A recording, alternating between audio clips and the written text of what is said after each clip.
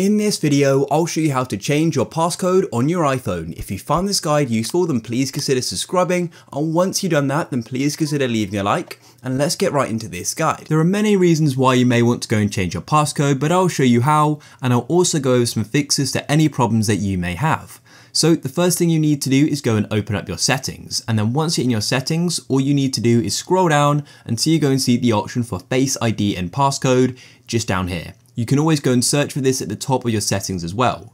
Now when you go and tap on that there, you'll need to go and enter your existing passcode, so I'm going to type mine in now. Now during this process of changing your passcode, you may go and be asked for another passcode, and this is likely for your screen time. But don't worry, I'll cover that at the end of this video. Once you're on the Face ID and Passcode settings, scroll down like this until you go and see the option for change passcode.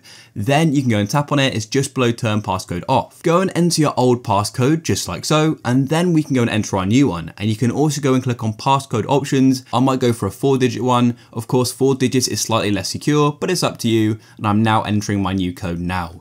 Now, once you've entered it in, it's then going to be circling in the top right, and this is just because it's going and updating it all over your different platforms, because sometimes you use your passcode for your iCloud stuff, so yeah, just wait. That's it, I've now gone and changed my passcode, so next time I go and lock my phone, I try and unlock it, I'll need to enter that new passcode.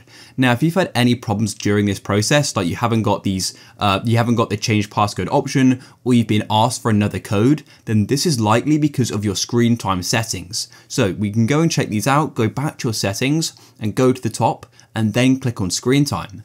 Then what you need to do is go and locate content and privacy restrictions in here, go and tap there. Then what you need to do is scroll down here until you go and see the option for allow changes, and there's going to be the option for passcode changes. So tap there, and to get into here, you will need to go and enter your screen time passcode. So it's likely that either you set this up or maybe like a parent or a family member has, so you'll need to go and ask them for the code.